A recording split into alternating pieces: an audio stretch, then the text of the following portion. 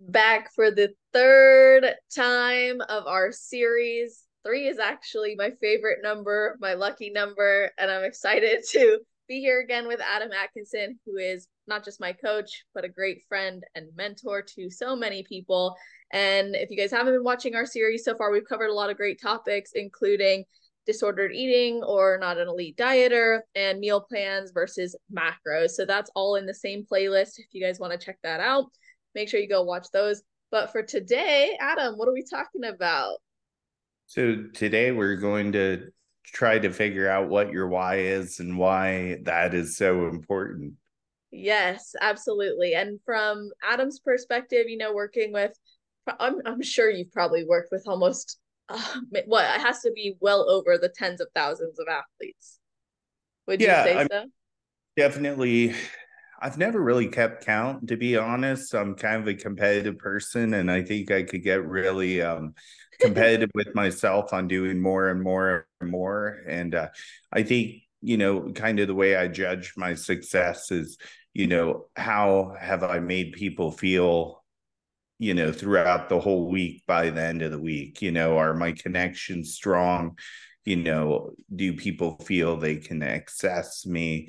Do they feel open with me? Are they, hiding things for me? That's kind of a loss because I feel like I haven't put myself out there enough for them to feel that connection with me yet. And that may need that they need somebody else. But I feel like if they can really, break down those barriers, be vulnerable, and realize that everything kind of stays between us and they can tell me anything. And that's one reason I like the Zoom calls, that people are constantly reminded by hearing other people's feedback, how that feedback is received. They're like, wow, that girl just binged and Adam didn't like tear her apart. He just encouraged her to get better. That encourages a lot of people. And sometimes that's where I get like the private messages right after the Zoom where they're like, hey, I need to open up with you about some stuff. Yes, that's something I notice as well with the clients I work with when we do our group calls every month. It's not every day like you do, but every month we do this. Afterwards, I get people messaging me like, oh, when you brought up this, it made me think of all these things that they maybe didn't share on the call, but then every week, they see someone else being super open about an experience they're having the next month or every month. And then the next month they come on and they're sharing an experience that's more vulnerable. And that's because we're creating these communities where people feel they can be open, because we both know too, from a coaching perspective, from a mentorship perspective, that if we're not being open about everything going on, we're going to be missing major parts to the whole. Absolutely.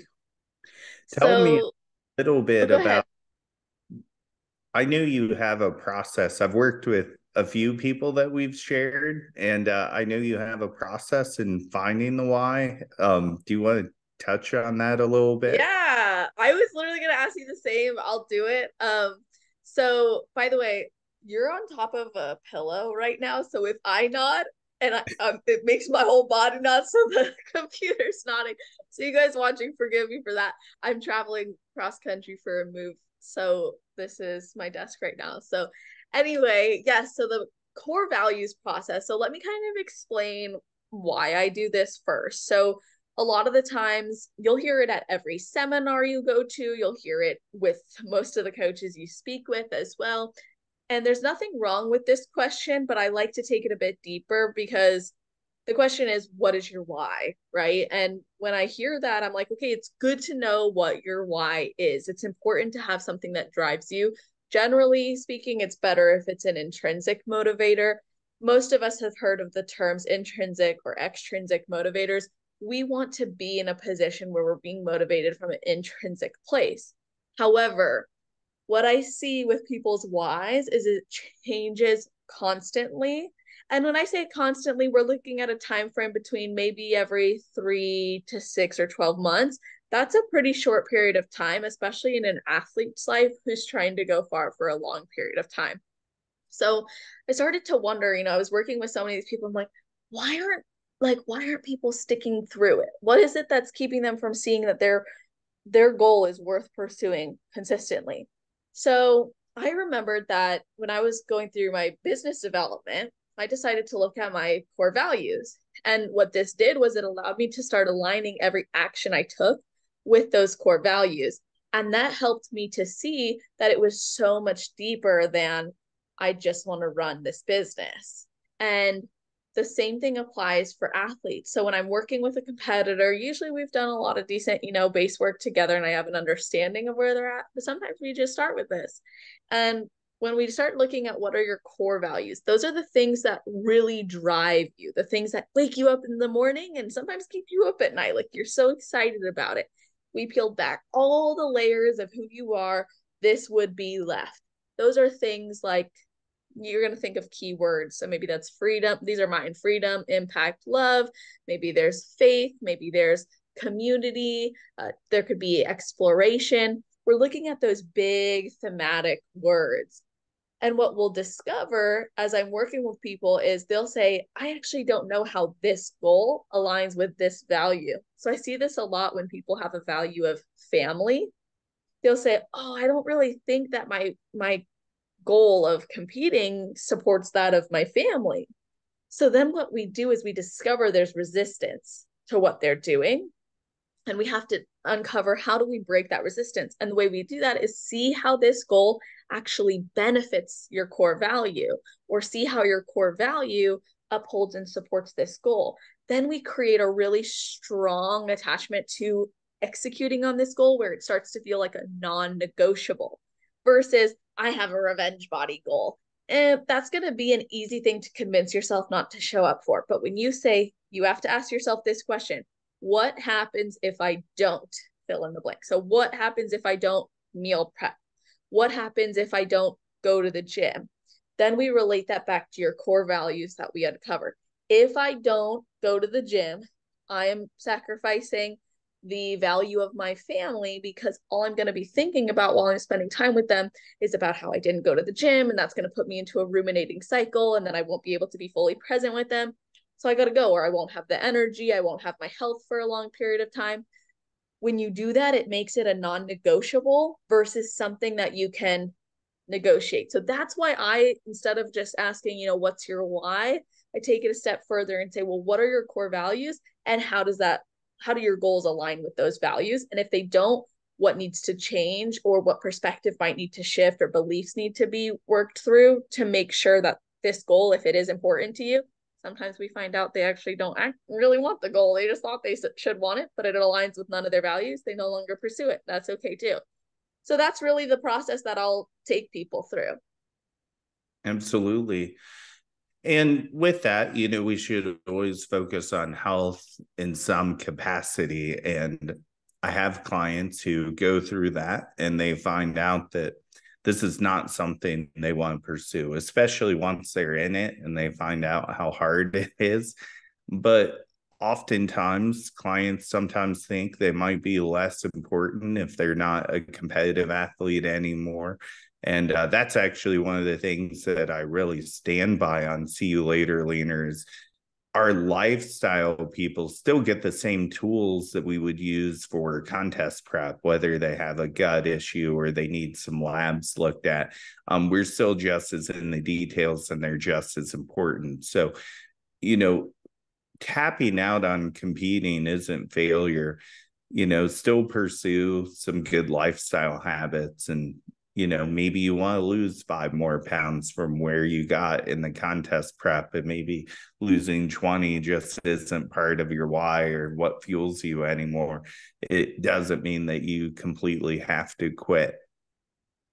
That's such a good point. It's like you can step away. I actually just spoke with a client on the phone yesterday, super into fitness for her whole life, started as a dancer, been in some really big magazines, done amazing work as a trainer. But, through her contest prep, she felt a bit restricted. She felt like I can't do what I love with hiking or going and doing other sports and enjoying myself in that way because it's too dangerous. I can't go running for miles because I'm supposed to be doing this type of cardio. So when she takes a break from competing, she feels this freedom to explore and do, but it doesn't mean she stops moving or she stops lifting or she stops training in any capacity. She still wants to push her body to a new level, but it just looks different. If she wants to go do yoga tomorrow, she does that. And if she wants to lift for 3 hours the next day in a CrossFit gym, she'll do that. But she's still moving and she still has goals. She thrives off of goals. So what we do is we find people's strengths and what they enjoy doing, and we can capitalize on that, whether they're competing or not. The goal should be fulfillment of not just, yes, your values, but also, as you said, your health and your physical needs and mental needs. I hear stories like that, and I'm like, man, that's where adaptive coaching really comes in. Because I hear this story, I'm like, I certainly could have worked around that with this client. And maybe they like the freedom of doing what they want to do when they want to do it, but there's no reason they couldn't have hiked for their cardio and stuff like that. You might just have to hike longer than what you would do if you're doing some really, fast cardio or something like that. But if the terrain's well, you can hike faster too. So communication is sometimes key in these instances. And maybe she felt like her coach was just super dogmatic and was afraid to ask. But kind of talking about this, you should enjoy what you're doing to some extent. And I do think sometimes in prep we're so dogmatic about how we're doing things, and it does take more work on the coach's end, but it takes nothing to put a note like, this person likes to hike and is active. I have a client who rock climbs right now, and that has to pull from her training volumes in some degree. So we're kind of careful on her pull days. But I want her to enjoy her, rock climbing and stuff like that. So we actually, once a month, we actually pull a back day for her to enjoy an additional day of rock climbing, because we just know that's going to be great on her lats, tough on her biceps, tough on her grip. So she needs an additional rest day from training for that. And she loves that I set that up for her because it works. That's so interesting. So I never thought I could ask you to, like, if I could go hiking until improvement seasons, but I think that's also like my own, like I had my own story going on of like what I could or couldn't do. And then last year, this time, ironically, when I was staying with you guys and had the best experience, which we just, reminisced on, I realized like other people on the team were going on walks and stuff, and you told me I could just go for a walk, and I was like, wait, this whole time I could have just been walking outside too. And you're like, yeah. And I'm like, damn, I've been in the gym at 3 a.m., doing all this stuff. And I enjoyed it. Don't get me wrong. I definitely still enjoyed it. And for me, it made sense because I was able to track every piece of that data versus a hike where, it wasn't as maybe predictable. The treadmill or the elliptical, that was more predictable, and it felt good and I got in my groove. But it opened my eyes, that season opened my eyes, where now, like in this improvement season, I've messaged you like, I played pickleball for 45 minutes, or I went on a hike instead, or we went kayaking for the day and it was great, and I tried this and that, and like it's fun, it's cool. And that's something I actually really like about improvement season. And I like what you just said. You used the term adaptive coaching, which I've not heard that before, but it sounds like that's a really great way to meet the client where they're at and make sure they're feeling satisfied through the process. Absolutely. Some of my best memories from prep weren't necessarily the training sessions, but my very last prep, I had a goal of no machine cardio. So no rowing, no treadmills, no nothing. I did live in Ohio at the time, so there were a few times weather affected that, and I'd have to do like a row machine, or I would choose sometimes a CrossFit WOD or something like that. Wow. I think I touched a cardio machine 3 times during that prep, but the rest of the time I rollerbladed. I did brisk walks or jogs, and sometimes just the sound of the pavement hitting my feet or rollerblading and just all the visions of the stuff I would see were very memorable, and the mindset I would be in with being in different terrain, or even just going longer on a trail that I'd hit a million times, during that season as my cardio got longer to get further on that trail. Each time I did it was kind of a good goal of mine. And it was really therapeutic. And it was, I know some people hate the cardio. I would certainly hate doing it on a treadmill. So I really tell people, try to make your cardio enjoyable, especially summer and spring comes around. I tell people, like, it's warming up in your area. As long as your area is safe, like, utilize it. Totally. Yeah, I think that's awesome. I some of my best memories were trail running and my 2020 prep because there were no gyms open. So it was just running the trails constantly and it was so gratifying. Like it felt I unlocked a new version of myself. That was back when I was doing that kind of stuff for cardio, but it was just a really good experience. And now going back to your why, I'm curious what you hear most often from your clients as far as like why they're reaching out to you to do a contest prep or to change their lifestyle. Yeah. As I've graduated into higher level coaching, there are people who want pro cards, and that's one of the bigger reasons. I think a lot of the whys I get are because my coaching style and my approach to it. Some girls want to use PEDs and they want someone who knows they're not going to carelessly virilize them and have education on the process. People want to compete, but they maybe had some health issues and they want to work with a coach who's a little bit more aware of those. So those are a lot of the whys I'm hearing now. I would say with my brand new competitors, I've found this kind of just graduating college gap, it seems like, where for them, sports are gone. So this is now the new curricular activity they can do now that volleyball or basketball is over. This is something that they can compete in. And if they love the training and they love the competitiveness, the only difference is, yes, you're on a team, but it's very much an individual sport.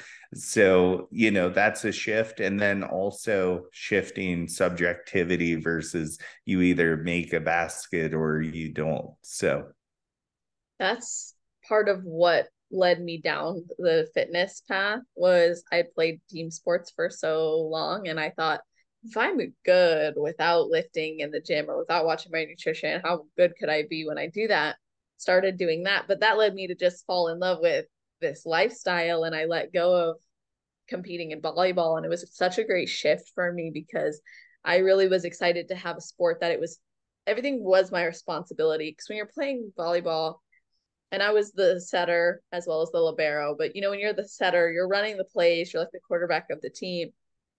You could play, you could put up the perfect play, right? The perfect set. You could run, you could think you're making the best call, and then it doesn't work out. And you're relying on other people also executing at their best, which is a really great team building tool. But after so many years, I was excited to just know that everything I put in at the gym, everything that I put into my body is going to reflect on that stage and it's going to be on me. There was something about that that was so exciting.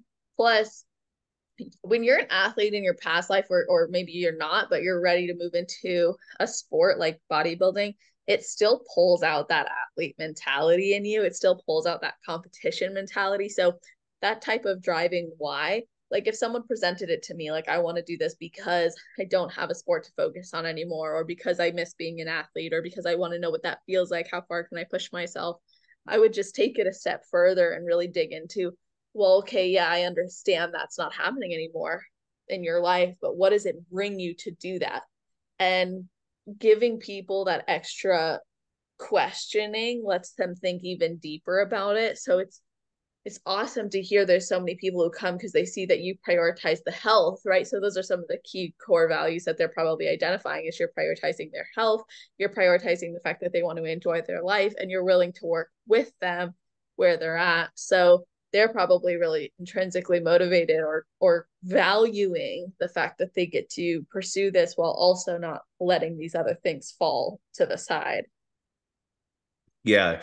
And one thing I want to put out there is competing's never really healthy.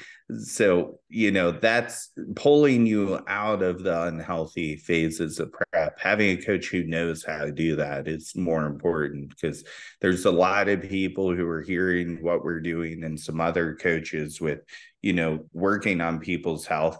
But when you're prepping them, you're doing the opposite of that. So no matter what any coach says, I saw a girl post on, 2 days out and hormonally healthy. It's like, no, you're not. Your coach is telling you that, but let's draw some labs and see what that looks like. Or you're just not lean enough and you're still healthy. So, it's yeah, it's really indicative of what's, where you're at in the process. I love that you can so honestly and in integrity share that, because not a lot of coaches are actually willing to be like, it's really not healthy. Like you're not starting a contest. Maybe you start a contest prep with the intention of being the best you've ever been, right? But once you start, especially you get to that national level, you surpass a level of comfort where you're in pain, like your body's in pain, you're mentally, drained and putting yourself into this. It's not a what most would define as healthy. And then your body will change, like how we talked about it in my prep episode on Confessions of a Bikini Pro podcast. Me and you talked about what my prep was like. We did a recap. If you guys want to check that out, you can. We talked about how Adam worked with me on my health pre, during, and post competition season. So I think that's a great resource to refer to with what you're sharing. But it's hard for people to admit that competing isn't healthy, because people on the streets, they see a competitor on stage, just a stage shot. I want to look like that. It's like, yeah, you want to, maybe, but like when you're off the stage, it doesn't look like that. Usually we Mhm. look kind of flat and maybe stringy. We haven't peaked, and then we don't feel our best unless we're feeding into the show. Like you fed me into the show, I started feeling really, really much better, and having the refeeds was helpful. But yeah, it's just the level of which you have to commit to get to that elite look. And I'm not even the best I could be, and that was still challenging. And then you add in boutique subs, as you call them, and then Yeah. it's a whole other ball game. Kind of what happens behind the scenes. And I'm always as honest with people as I can be. But, honestly, I have clients who are on PEDs, but I'm not necessarily going to throw that out there unless I know they're extremely open about it, because I want everyone else's business to be private. And since it is technically illegal, it is one of those things that, a lot of people don't want people to know that they're doing it. And I think if more people came forward, especially women, because with men, it's almost bragging rights about what they're using and how much they're using and how often they're using it. And with women, it does seem really, really hush hush, or, they're just like, I'm only on a little bit clean or That's something what like. I was thinking. I'm like, you talk to a woman, you ask her if she's natty, knowing she's not. She's like, well, it depends how you define natty. You're like, well, like if you're taking Anima, if you're taking Clen, you're not. Clen, some people consider Clen as a still making you natty. I'm like, what's a twin and how? Well, someone had sent me a post the other day, because someone was defending someone's, it was like someone's defending like a voice change on a competitor, and they had said that TRT will viralize people. And I'm like, not if you're doing true TRT. Like it, Yeah. and I think we're really misinformed on what, because some people do TRT, but it is not TRT. It's way above. And I think when you look at what TRT is, that should be replacing your natural, well, it should be replacing your endogenous hormones. So for women, you should be, no higher than like 70, depending on like what lab test you're getting. That is true TRT. If you go over that, you probably might virilize, but you shouldn't virilize on true TRT. And one of my clients asked me, like, well, I'm on TRT. Are we going to virilize? I was like, no. I said, this is just false information. And you just, that's the thing. There's a lot of people speaking on it that don't know much about it, but they're defending the protocols they're putting out there that aren't necessarily helping women. And I tell people, when you hire a coach, look at their competitors' faces, listen to their competitors' voices, and those are the stuff that coaches ain't putting out there right now, you know?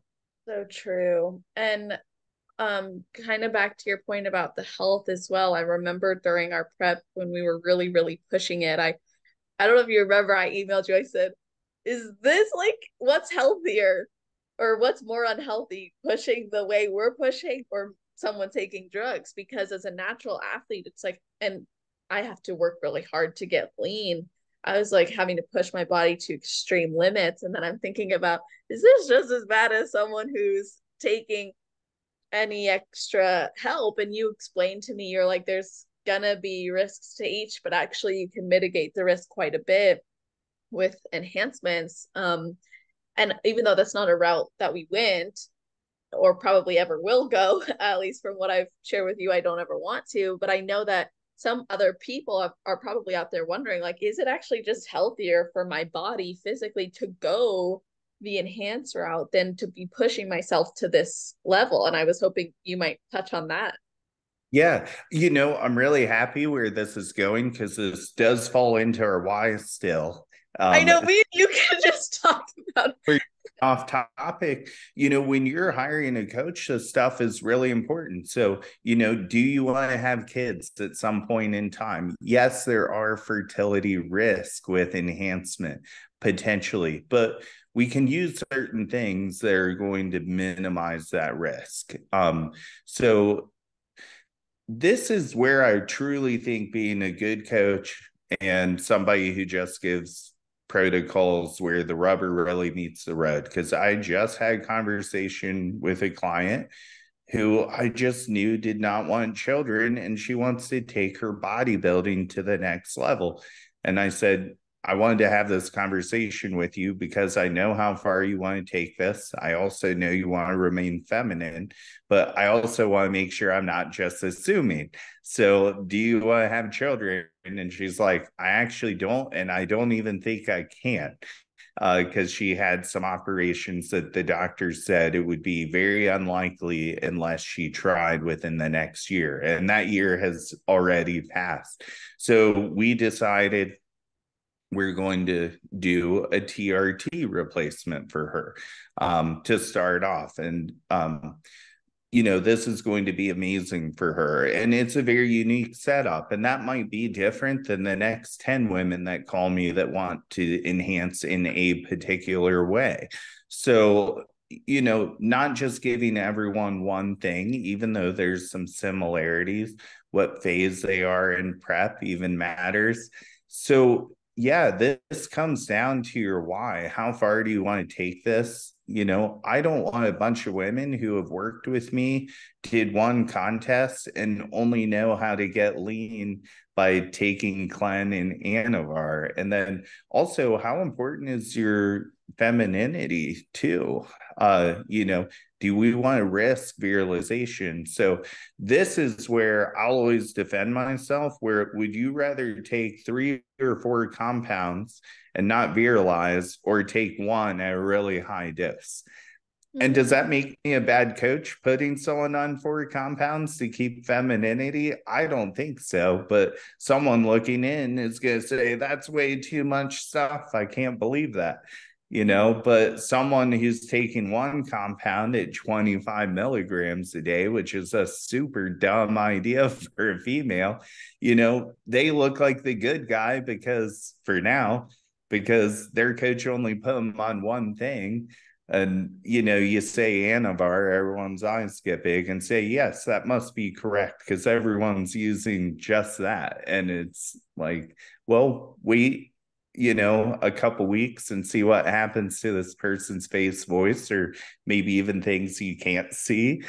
Yes. So, you know, and I love educating people on this because you can create synergy with compounds versus just using the androgenic pathway for growth, and that's where it's going to be very risky on virilization. So for those who don't know what virilization is, and you had referenced certain, traits to look out for, but can you explain virilization? Yeah, so voice deepening, facial structure changes, clitoral enlargement. You might even get odd hair growth in places, and that can even happen if you have a hormonal, disorder like PCOS or something like that. So if you take a bunch of androgens on top of that, it might get even worse. So, yeah. And there's also things like that you want to watch as a coach, like voice pitch analyzers, when maybe androgen doses do get a little bit higher than what your starting point is. Like, let's check these things and not just assume they're going to be okay because I had 10 other clients do this successfully, because you might be the one who doesn't do it successfully. So typically anything over 10 milligrams for my girls is usually when I start having them watch that. And that's if they decide they want to push that hard. So, which I usually advise against. But if we do, let's go ahead and take some extra steps and measures, because everyone kind of seems to be like, you know what, it'll be fine for me. It's always fine until it's not, So, I don't want a bunch of girls out there who are regretting their competition, you know, um, choices. Yeah, and from like a psychological perspective, something that's always fascinated me is like the patterns of addiction as well. You start to see your body change in such a way, and maybe you're getting rewarded with a particular result for making that change. And then you want to see what else, what else, what else. But when you need to take a break and reset, it can feel very difficult for athletes to see their body go back to maybe a less enhanced look, even if they still look amazing because of everything they've done and achieved. It's hard for them mentally to adjust. And then I think it can become addictive for some to be like, oh, if that did this, what could a little bit more or more compounds or more help do to support me? And it can create this cycle of like, now I forget completely my why. I forget completely my values because I've become addicted to the way this looks, the way this feels, and the way I've been rewarded for it. And I could be talking out my, thinking this, but I know this is something that happens. Is this something you've had to talk clients through where you're almost talking them off the ledge of like, hey, let's pull back a little bit. I know you're getting where you want to go, but if we push much further, we could actually be detrimental to the long term. Yeah. It even happens with supplements. I had a client last week and we've really had a hard time losing, and she has like 30 different vitamins that she is taking. And when progress slowed down, I said, I think we really need a reset. We really need to hit the reset button. But this is hard. You're taking all of these things and you were thinking they were doing something. And I agree. If someone told me to pull me off of all of my supplements, I'd be a little bit hesitant to do it. So I agreed that this is going to be hard, but she was willing to do it. But it was almost a perfect example of a psychological supplement addiction. Mm-hmm. And I told her, I said, I'd even have to look up what some of this stuff is because I didn't even know. So there could just be interactions with some of these that just aren't great. And I don't know everything, but I said, I surely don't think you need to take all of this. And I also said, you could hire like 3 of me for the price you're paying for these supplements. For real. Can't that have a negative effect too, physically, like on your brain if you over take supplements that you don't need or vitamins you don't need? Yeah, I mean, there's going to be things that you store more of, and you don't want to store, too much of certain things. Like you certainly don't want to take a bunch of iron and not know like where your iron levels are at, right? So, or even like people will overdose on fish oil to like hit their fats. That's a really common thing. You definitely Oh, don't want that to happen. Yeah. So, yeah, you definitely have to be careful with those things. And I was so happy she was glad to pull things back because I'm so used to clients not wanting to do that. yeah, no, I'm glad you had that example too, because I see it, we see exercise addiction, we see nutritional types of addictions, and then we see the addiction to competing, the body as well, just the physical look. There's so many things that we can put in place physically to reduce or maybe create a risk factor reduction anyways, and psychologically as well. So it's so important for athletes when making any decision, even when me and you talk and I'm natural, like, and you respect that. And like, there's no hesitation, but yet I'll still ask you questions about certain things and you answer them because we have a working relationship where you understand where I'm coming from and what my needs are. And you brought up a good point. If someone wants to have kids, right? Maybe that's part of their why. They want to have a family, they want to create a legacy in that way. And so maybe their path isn't going to look the same as someone who doesn't want that in bodybuilding. And both are fine, but you have to be respectful of what you really want and know that your worth as a person, as an athlete, is not less because you decided to go a different route than someone else, regardless of what that route is. We need to capitalize on the fulfilling, empowering experience. And this might be a controversial question, so I don't want you to feel like you have to answer this at all. But a lot of people I speak with are surprised with how many bikini girls are actually not natural, um, especially today. They'll get it's like shocking when you find out how many aren't. How do you approach it when a client comes to you and they say, I want to be at this level, but I want to be natural and I want to do it in the NPC and the IFBB? Like, do you have a perspective or viewpoint or maybe an opinion on if those things are even possible with the way it is now?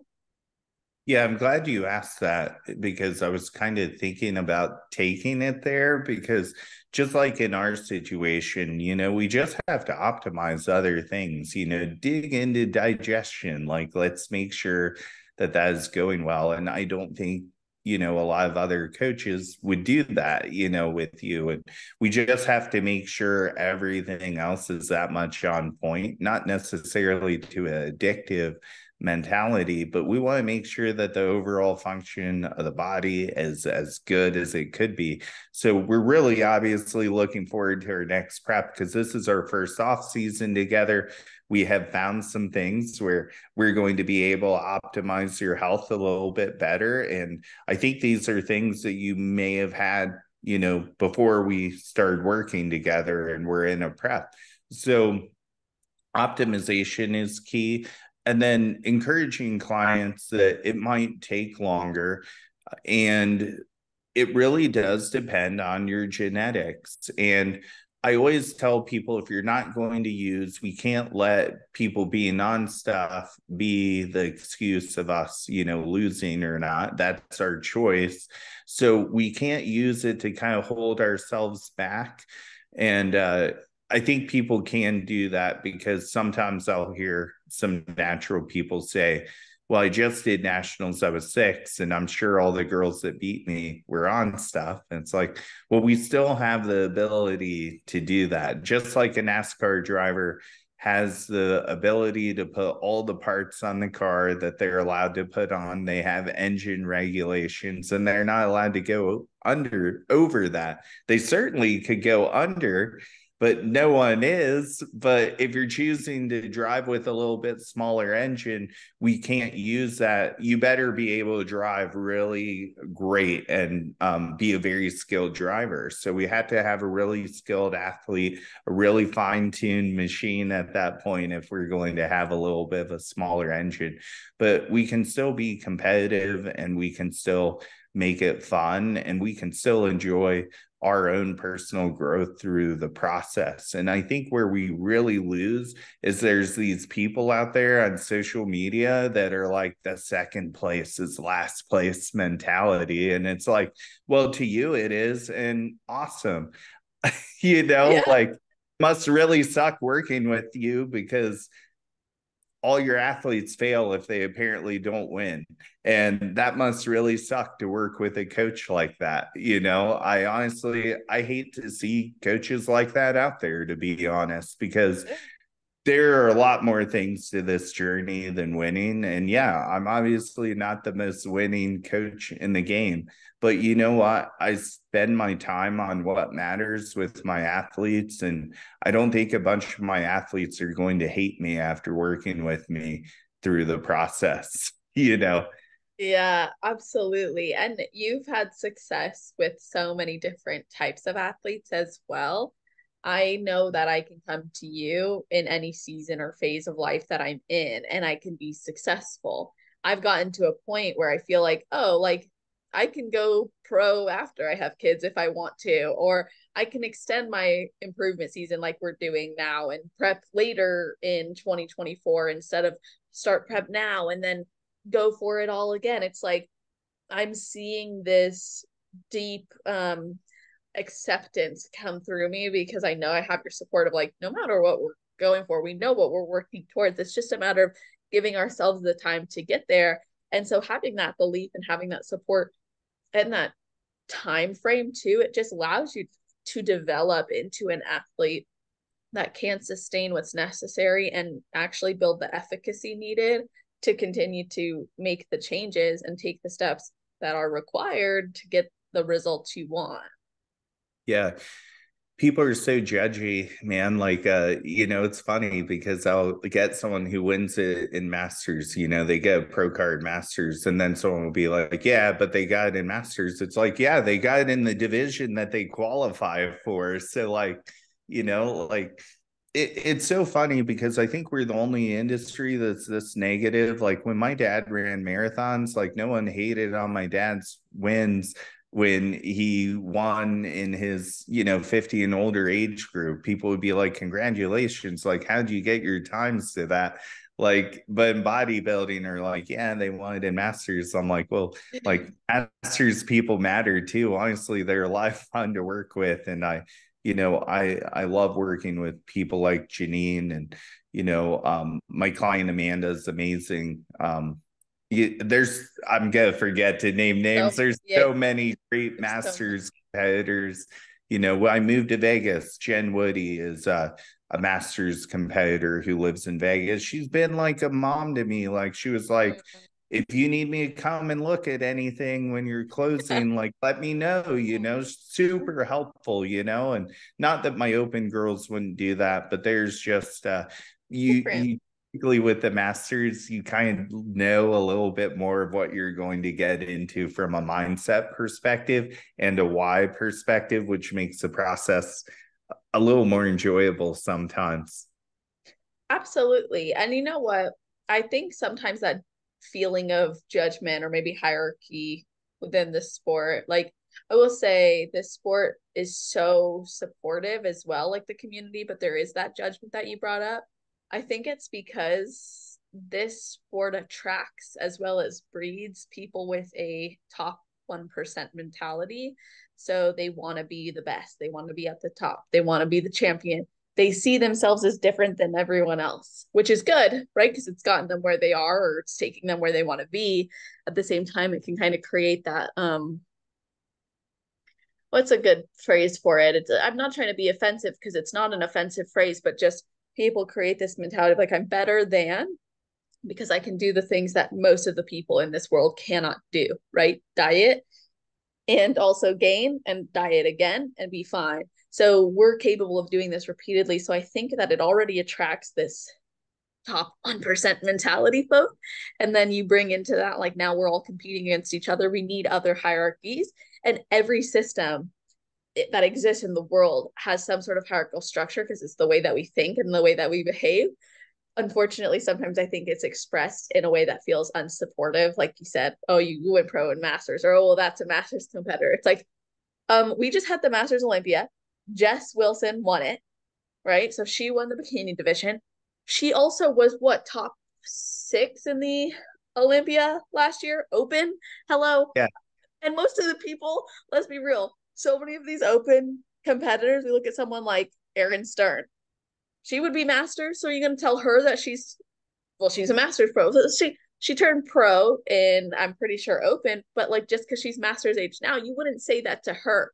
So I think it's unfortunate that there's that judgment. Same thing with teen or the younger divisions. Well, she only won that class because she's young and there were only a couple people. She won the class. So that's bodybuilding. You don't know who's going to show up. You're going into the division. Maybe you're enhancing your chances by going in many divisions.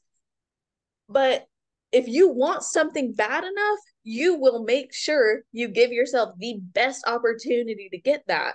And just because you go pro in one division or you win in one class doesn't mean you're not able to be successful in others. It's just that was your door you open and walk through to enlighten the path everywhere else you want to go.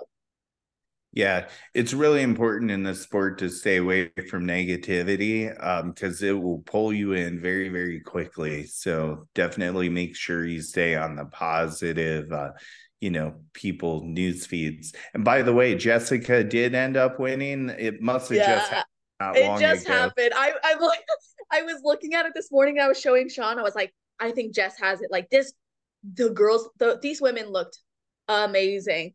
I didn't know who I think was second and third. I couldn't recognize them, but the other girl, I saw her page and I was like, dang, she looks phenomenal. I was like, but Jess has it. Like I just know she has it. The girl looked really good from the front, but just judging by everything I saw, I think I was like, it's got to be Jess. And then it got announced literally right before we started recording. I sent it to Sean. I was like, she did it. And I That's love all. Jess. I'm partial because she's such a great person and friend. I did a seminar. I did peak week seminar with her combined with a booty band workout. She was working with Kim, has worked with Kim for a long time, but we collaborated with Toxic Angels to do a seminar together back in maybe like 2013 or 14 Wow. during the Arnold. Yeah. So I've Aww. always been connected with her and she's always been so helpful. Like she helped Laura like with a suit color and was like holding it up on her and like super helpful. So she's always a pleasure. It's good to see good people win like that. Yeah, absolutely. And we like on the subject of focusing on the positives, when you align yourself and you surround yourself with positive people, you can't help but to feel a deep sense of gratitude as well as positivity and excitement. Like you see sportsmanship on stage, right? Like women making sure someone's hair looks good for their, overall photo or giving them a hug as they walk off stage. Like that's good sportsmanship and celebrating the winner when you're going into a show or coming out of a show, celebrate the winner, or you're going into a show and you're acknowledging how great these people look. We all want to be better. The best way for us to get better is to make sure the people we're competing with are at their best too. That's how we create a better version of ourselves because we're not saying I want to walk in a room where everyone's bringing a subpar version of themselves. We're saying I want to walk in the room with the best of the best of the best.